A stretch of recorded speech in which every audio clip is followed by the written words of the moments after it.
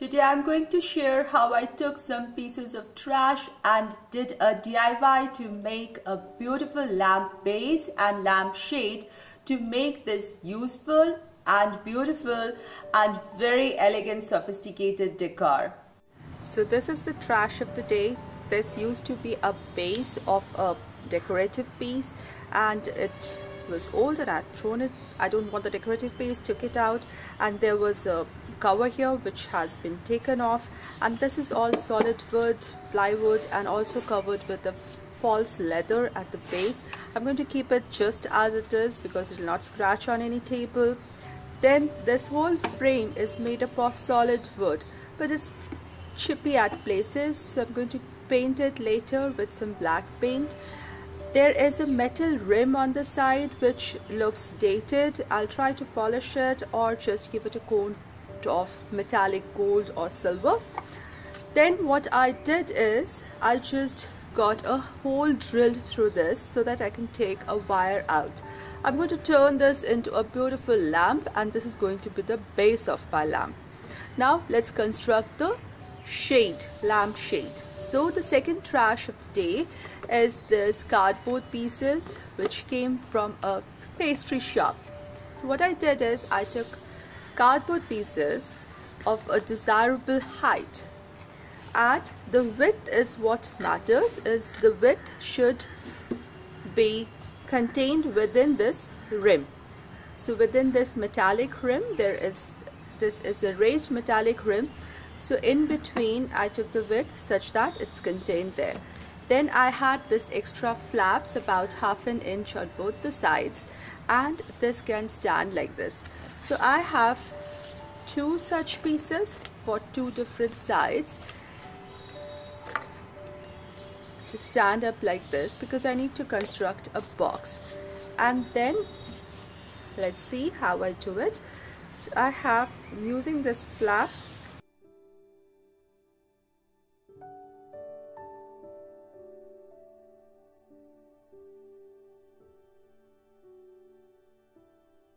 On the other hand also, just cut off by making an angle so that they can, I first save the angle on these sides,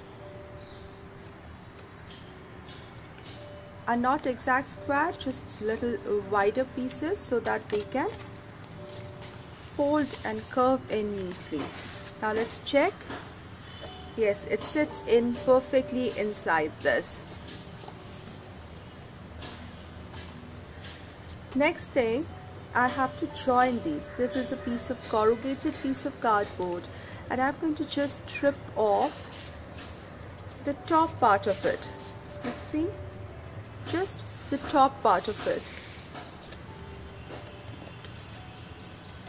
Now because this piece is to be discarded, so I'm using scissors, but otherwise I always say use knives for this. Now this is the another piece without the flap, and this will glue in with this one, and it can become joined like this. So I'm going to take these flaps out. Next I need to create a window through which the light comes out. So using a ruler, I'm going to mark it, say about a centimeter.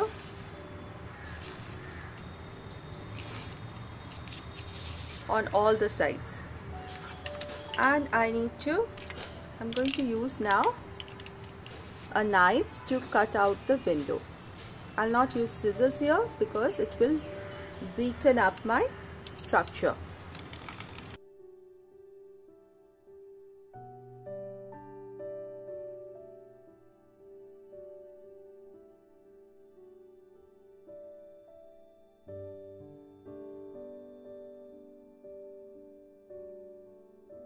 So now I have all the 4 walls of the lampshade with the windows cut out, and now I'm going to trim the flaps that I've made to the same width as that of the window frame, and then I'm going to glue these 4 pieces together and make them stand up like a cuboid lampshade. So for that, it's going to be alternating a flapped window, non-flapped window, and then it will form a complete cuboid. I'm going to use PVA glue to glue these things together.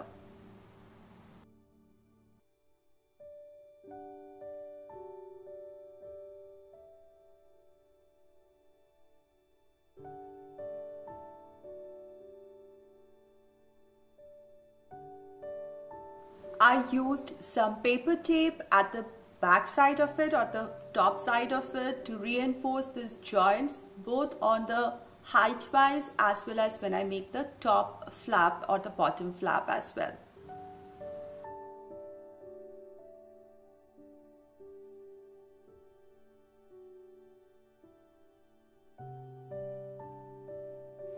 Welcome to my monthly useful DIY challenge. I want to thank Sandra from the show and snest for being the co-host of this month. I want to thank all the participants in this month's challenge and all the viewers. The playlist link for this month's challenge is given in the description box of this video, where you can add your video and watch all the videos in this challenge.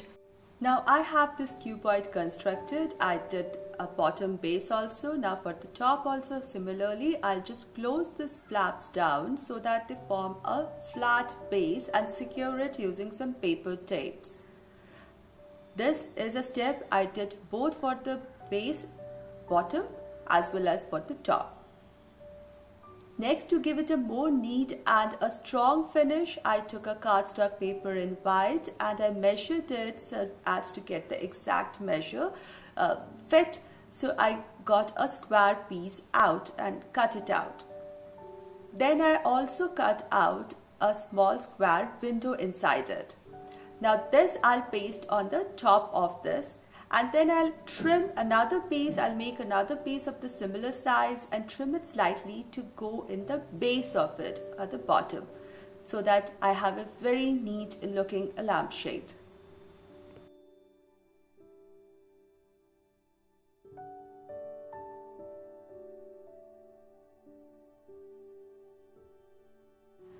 Now I have this frame all ready.